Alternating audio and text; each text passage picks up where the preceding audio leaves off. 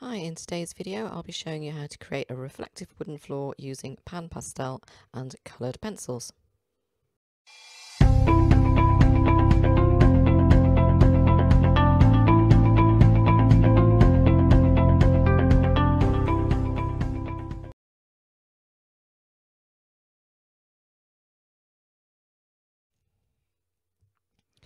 Hi and welcome to this short tutorial video.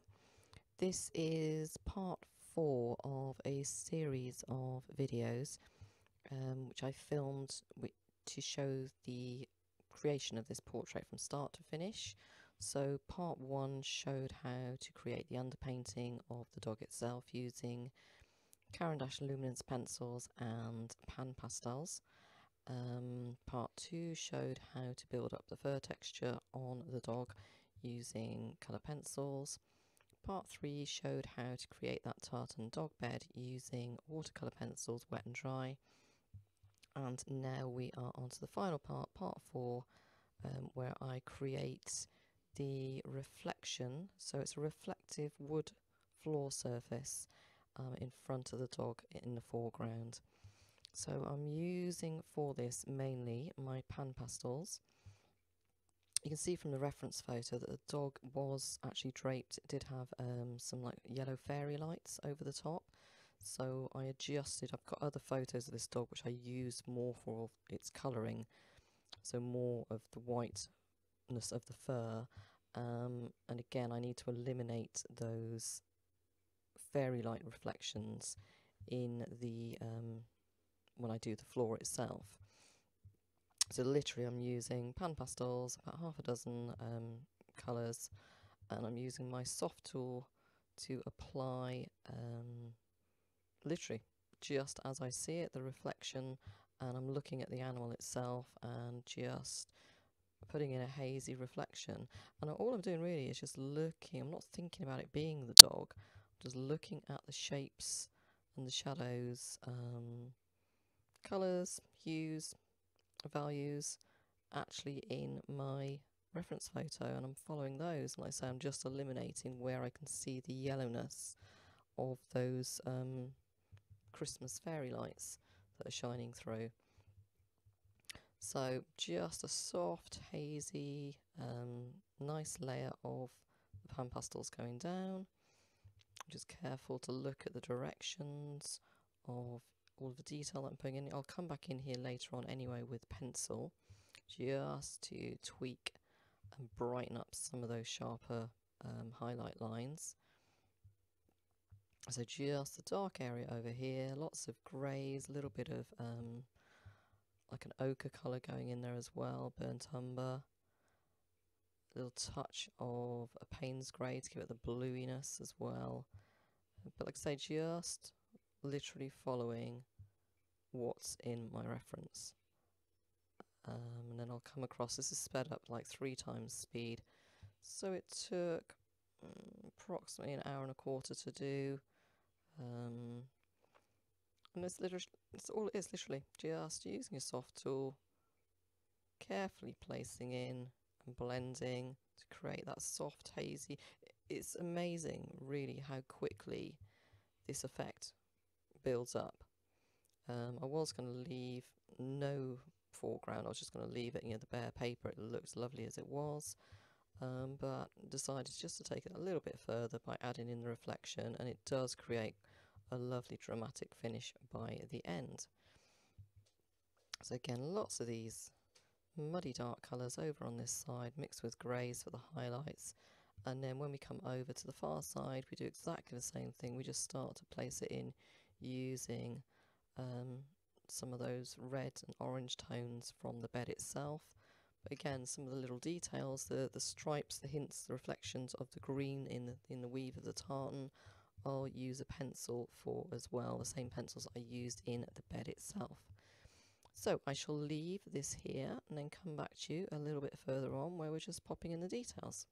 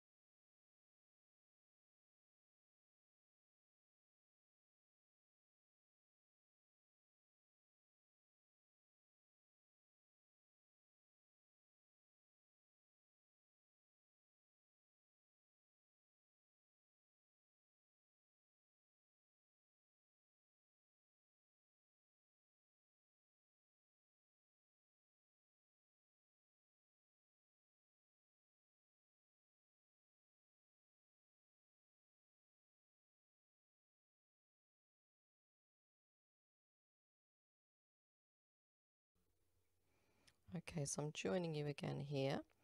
As you can see, I continued as I started out along the bottom, just popping in all that haziness across the front left hand side, up the middle, and then we've popped in the hints of all those reds as they'd be reflected from the bed itself.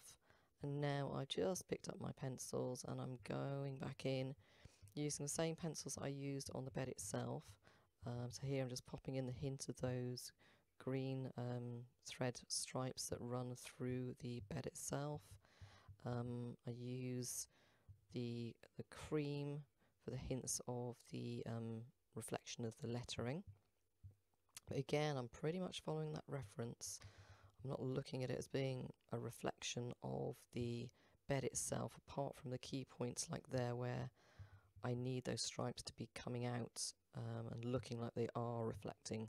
So, because basically where the bed is closer to the floor, the reflection will be slightly sharper. You'll see as well, I'll come in with a soft tool or even my fingers just to soften up some of the lines as well. So I'll use, again, I'm just going to fill in, use some of my pencils to block in and colour match some of those colours to the bed itself, add in some of the stripes, and then as we come back across I will also pick up the same pencils that I used up on the dog, just to tighten up the hints of the brighter lines of reflection over on the left hand side. So for example, the outer edge of that paw that we can see, we need to add in sharper, because the light on the paw and the side of that dog there is quite bright in the reference photo, so we'll need to add in more of a hint of that to exaggerate it. Again, just some of the shapes around the muzzle as well, because like I say, same as where the bed is closest to the floor, where that dog is closest to the floor as well, we just need to put in a tiny touch more detail of the reflection, whereas as the further away, say as you get up, past the dog's nose, the distance away from the floor then is further and the reflection is a lot hazier. Hope that makes sense, and I'll just come back to you closer to the end of the video.